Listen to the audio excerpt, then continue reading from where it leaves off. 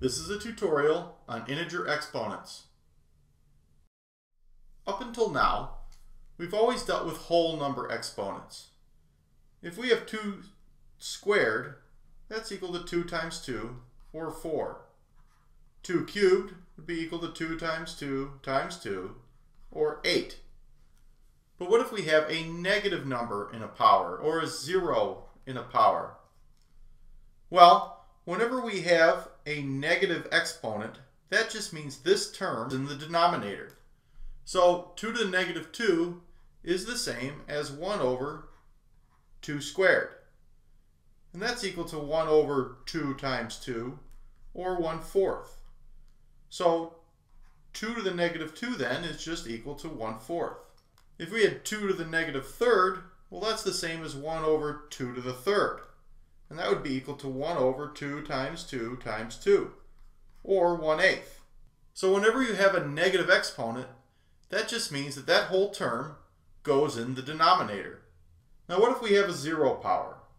Well, as long as our base here doesn't equal 0, then any number other than 0 to the 0 power is just equal to 1.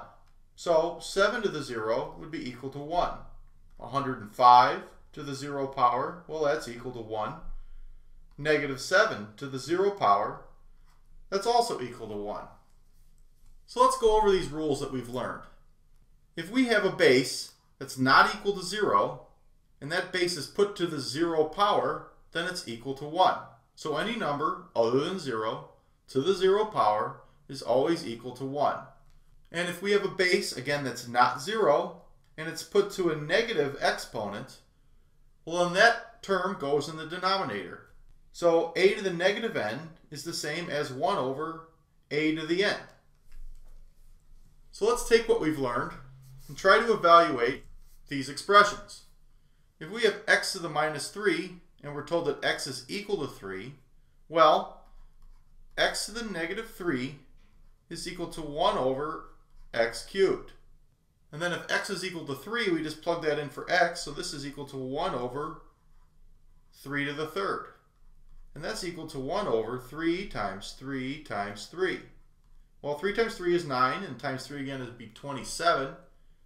So x to the negative 3, when x is equal to 3, is just 1/27. Let's look at our next example. We have x to the 0, y to the minus 1, and we're told that x is equal to 4, and y is equal to 10. Well, if we have x to the 0 and y to the negative 1, I can rewrite that as x to the 0 over y to the 1, because this is a negative exponent. So that means that term goes in the denominator. So if we have x to the 0 and y to the 1, and we plug in x is equal to 4 and y is equal to 10, we'll get 4 to the 0 power over 10 to the first power.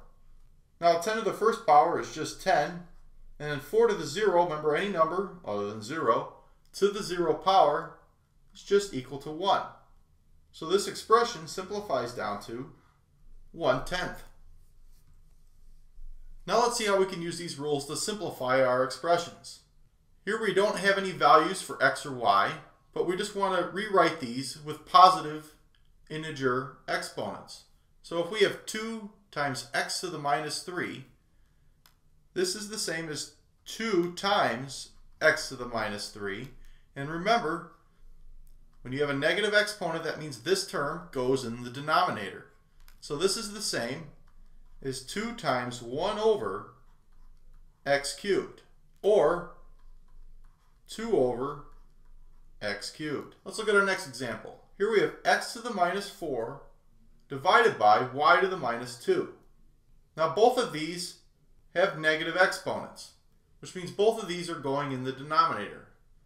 So this is the same as x to the minus 4th times 1 over y to the minus 2. Now if I put this x with its negative exponent in the denominator, this is the same as 1 over x to the 4th. And we're going to multiply that by 1 over y to the minus 2, but y to the minus 2 needs to go in the denominator as well. except it's already in the denominator. So this is 1 over 1 over y squared. Now when you have 1 over, you can rewrite this as 1 over x to the 4th times y squared over 1. So whenever you have a negative exponent in the denominator, you can just move it up to the numerator. So our simplified expression then would be y squared over x to the 4th. And that completes the tutorial on integer exponents.